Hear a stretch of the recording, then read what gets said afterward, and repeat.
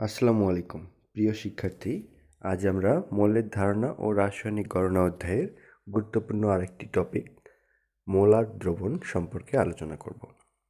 Molar দ্রবণ এই অধ্যায়ের প্রথম লেকচারে আমি মোল সম্পর্কে ধারণা দিয়েছি, আর দ্রবণ সম্পর্কে আমাদের ধারণা ইতিপূর্বের ক্লাসগুলোতে আছে। আমরা মোলার দ্রবণ বলতে একটি নির্দিষ্ট ঘনমাত্রার দ্রবণকে বুঝব, সেটি নিয়ে আজকে আমাদের আলোচনা থাকবে।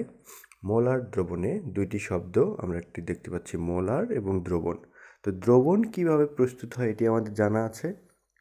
দ্রবণ হচ্ছে দ্রব্য এবং দ্রাবকের সমন্বয়ে গঠিত একটি মিশ্রণ, আর এই দ্রবণের ঘনমাত্রা যদি মোলের উপর নির্ভর করে, মোল দ্বারা ডিফাইন হয়, তাহলে একে আমরা বলবো মোলার দ্রবণ।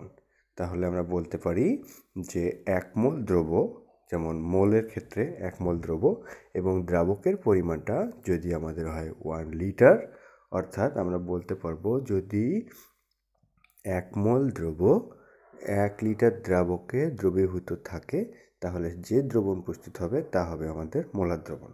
আমরা এভাবে বলতে পারবো 1 মোল দ্রব্য প্লাস 1 লিটার দ্রাবক মিলে যে দ্রবণ তৈরি হবে, সেই দ্রবণের ঘনমাত্রা হবে 1 মোলার।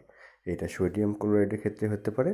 যদি সোডিয়াম ক্লোরাইড অর্থাৎ খাবার লবণের দ্রবণ প্রস্তুত করি, তাহলে আমরা যদি 1 লিটার পানিতে 1 মোল খাবার লবণ দেই অর্থাৎ সোডিয়াম ক্লোরাইড দেই, তাহলে দ্রবণের ঘনমাত্রা হবে 1 মোলার এবং পরিমাণ হবে 1 লিটার।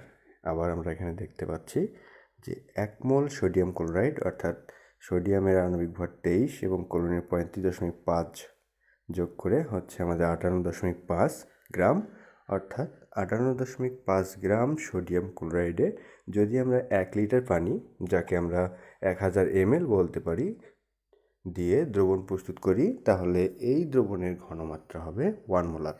অর্থাৎ আমরা দ্রবণটি কতখানি গাঢ় বলবো, 1 মোলার গাঢ়ত্বের বা ঘনত্বের বা মোলারিটি হচ্ছে 1 মোলার। এইভাবে আমরা মোলার দ্রবণ প্রস্তুত করব।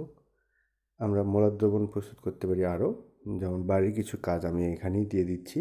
1 molar 1 litre silver chloride, 1 molar 1 litre sulphuric acid এবং 1 মোলার 1 লিটার পটাশিয়াম পারম্যাঙ্গানেট দ্রবণ প্রস্তুত করো। ধন্যবাদ।